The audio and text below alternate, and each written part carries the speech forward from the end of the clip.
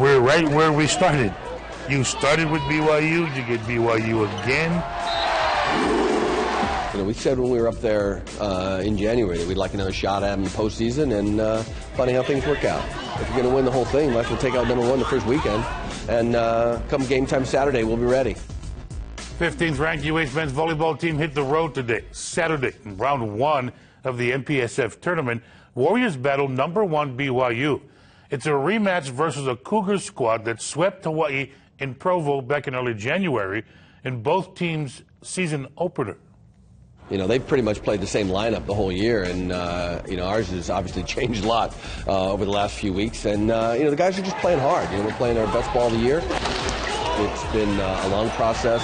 There have been some ups and downs, but looking at the individual evolution of some of these guys is really significant and pretty gratifying. You know, see them come out and be in the youngest team in the league all year and to fight and get themselves in a playoff.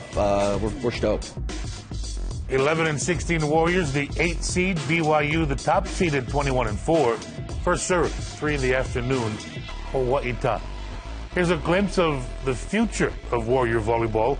UH got signed letters of intent today from Punahou's Kupono Fe and Nainoa Frank of Kalaheo. Today was spring